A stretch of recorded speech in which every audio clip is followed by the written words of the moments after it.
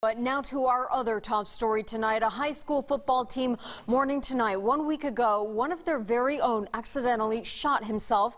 The team from Rosamond being honored tonight. The teen from Rosamond being honored tonight by his high school. 23 ABC's Laura Acevedo met with the team and tells us how they plan to remember him. Laura? Jackie, all of McCraig's teammates still smile when they hear his name. And tonight, they played in his honor. Al McCraig, a family member of Rosamond who was lost too soon. It was an emotional night for Rosamond football as they remembered number 3. He was one of the best football players there was. It was unbelievable. He was an amazing athlete. 14-year-old Al McCraig was a freshman on the JV football team who accidentally shot himself last week while handling a loaded gun. I was in shock. I didn't know what to believe. Tonight, the team played their first home game since the tragedy, but before the game, a moment of silence, followed by a release of dozens of red and white balloons.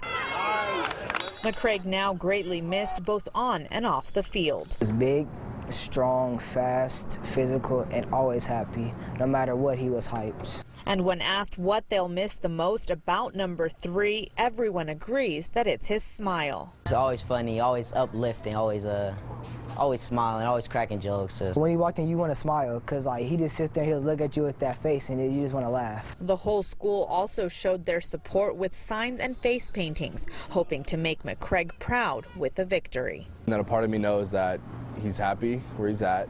He's looking down on us knowing you did me good, now it's to keep going on. During the game, the school hosted a fundraiser, selling things like blankets and sweaters. All of the money is going to McCraig's family.